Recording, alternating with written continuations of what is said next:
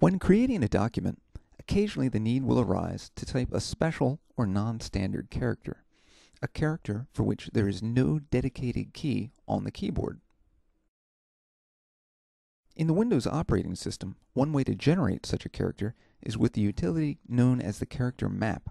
To access the character map, click on the Start button, choose Programs, Accessories, System Tools, and select Character Map. At the top of the window is a drop-down menu which allows you to select the desired font. Directly beneath this is a grid that displays all of the characters, both the standard and non-standard, that are associated with the selected font.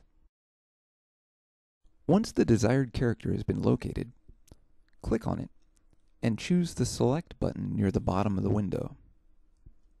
Notice that the character now appears in the Characters to Copy field. Next, click on the Copy button to copy the character to the clipboard.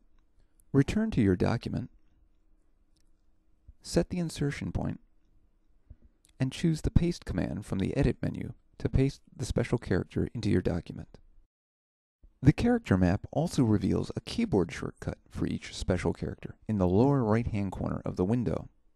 Holding down the Alt key while entering the 4-digit code using the numeric keypad will also result in the insertion of the special character into your document.